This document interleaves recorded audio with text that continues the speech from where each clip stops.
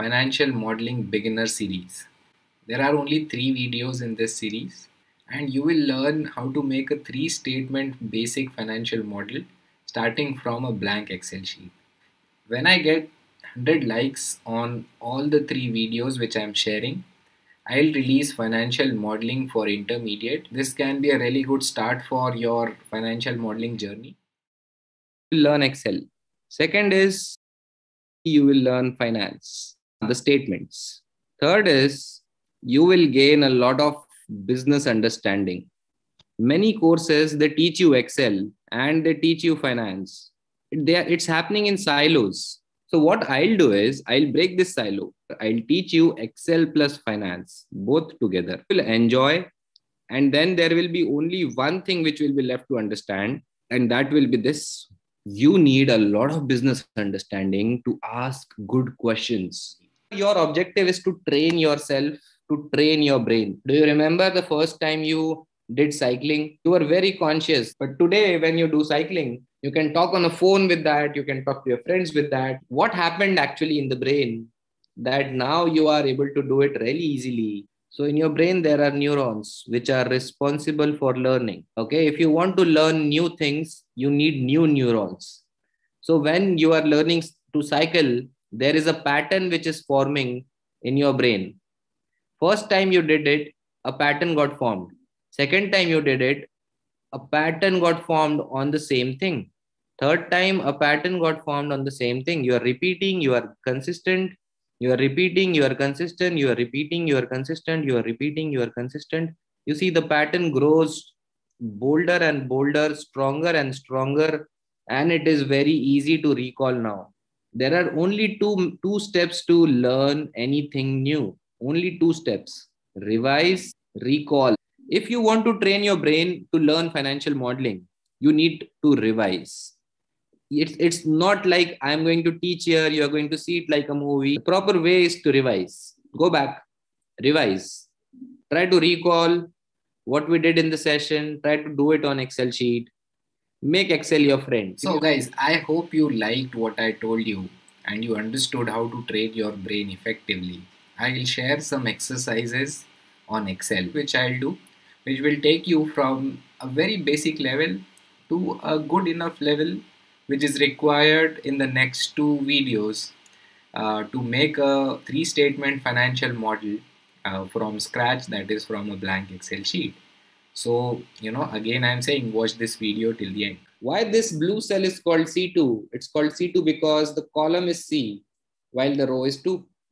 Similarly, the red cell is called C3 because the column is again C while the row this time is 3. So C2 into C3. So the price is given to you, the quantity is given to you. You need to find the revenue. But one more input is given to you, that is the growth in revenue. You have to find revenue for the next 5 years. First will be very easy. So the first is this multiplied by this, and then you have to grow it by 10% every year. So this is year 1, and then I can say this plus 1, and I can copy and paste. I typed in 1, and then equal to this plus 1, and then I can just copy this, shift right, enter to paste. So in financial modeling, we are going to forecast different financial statements. Revenue will be the first thing that we are going to forecast. These are our assumptions.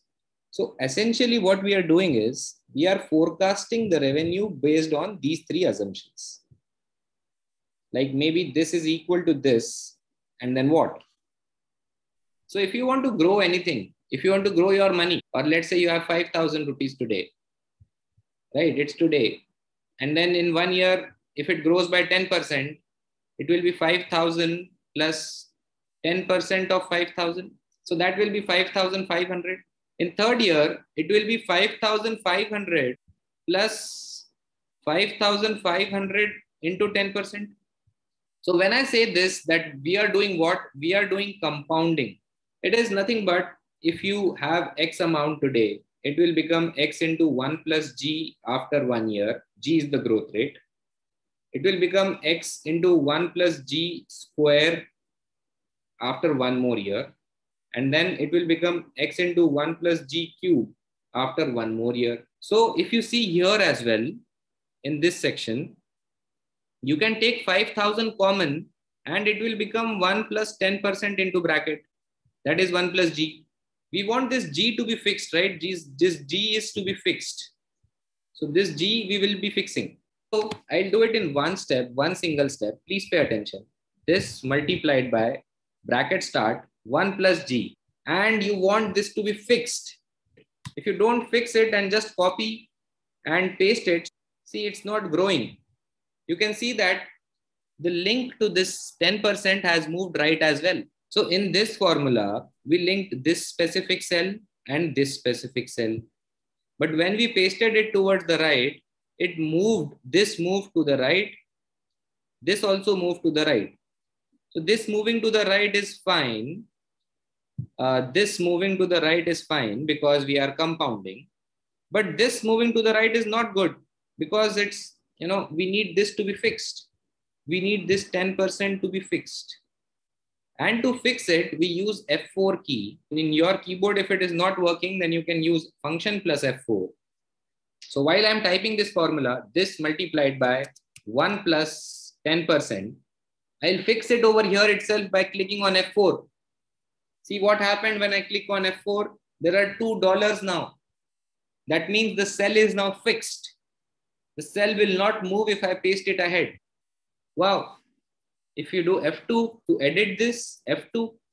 If F2 is not working, use function plus F2. So first we found the revenue for the first year. Very simple, price into quantity. Second, we said we want to grow it. 1 plus growth rate and F4 to fix it. And then you can copy and paste it ahead. Select these revenue numbers and type control 1. You will see a dialog box like this in front of you. Over here, you can see in category, general, number, currency, accounting. So you have many different categories. I'm going for number right now. When I click on number, I see that it's asking you for decimal places. Do you need any decimal places? You can see the sample also at the top. Point ke baad, after the point, you can see there are 2 zeros. If I reduce this, you can see there is only 1 0, 1 over here. If I reduce it further, you can see there is nothing after the point. So I like it in this fashion. And then this is saying use comma separator, 1000 separator, that is comma. If I click on this, you can see the sample, what happens. See, there is a comma. Yes, it looks good. So I want it in this form. It looks much better and easy to understand, easy to recognize as well. Let's understand the power of compounding using simple numbers given in front of you. You can see 100 is growing by 10% to 110 and then again 10% to 121. You can post your doubts in the chat box, in the comment box, and I will personally get back to you. Interest, if you think about simple interest, you will say that, okay, 100 rupees, 10% is 10 rupees, add 10 rupees, 110. Again, add 10 rupees, it will become 120. But there is 1 rupee extra here. That is the power of compounding. Now, can I say that this is nothing but 100 into 1 plus 10%? And can I say that this is nothing but 110 into 1 plus 10%? This is moving ahead like this to this. This moves, no issues, it's perfect. While this is fixed, that is the reason we used F4 to fix it, dollar signs to fix it. You are getting this 1 rupee on the 10 rupee you got in the second year. The extra 10 rupee you got in the second year, you are getting extra 1 rupee in this sense. Select this, go to control 1, go to custom. In custom, instead of general, you have to type something like this. In inverted commas, year, out of the inverted comma, 0. I can see it's looking much better now. I am able to see that these are yearly forecasts. Guys, I urge you to do this on your own because these are the building blocks and these are very, very important while you make a financial model. Now we will look at one more exercise. Have a look and try to do it on your own. And if you are stuck, please let me know in the comment section. In exercise 2, there was only one growth, that was growth in revenue. Here we have two different growths, growth in price and growth in quantity. Try to forecast the price first. Use the growth in price and forecast price. use the growth in quantity and forecast quantity. Price I'll grow. I know how to grow it. This into 1 plus 10%, fix that 10% and I'll paste it ahead. Similarly, I'll grow the quantity. I'll fix this 5% and then I'll paste it ahead. Control 1, number. Once you do this, it's done. You just paste this ahead. No need to do anything else. Using these assumptions, we need to find revenue for 5 years.